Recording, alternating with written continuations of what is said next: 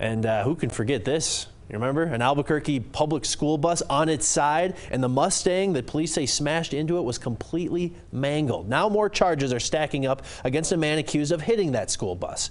Let's take a closer look.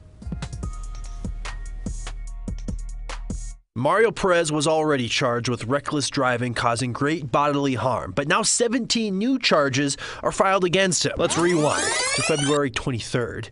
Video from inside shows the moment the bus was hit and thrown to its side. Students inside went flying. A short while later, the bus driver told police what he saw just before the crash. He says it looked like Perez was racing another car. So there were two, white car and the Mustang, that they're all damaged.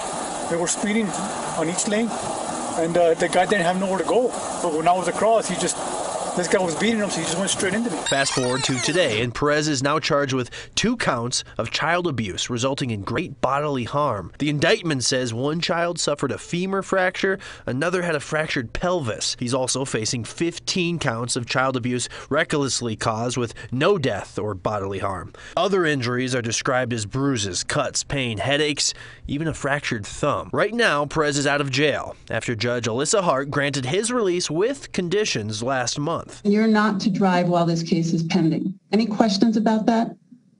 No, ma'am, not at all.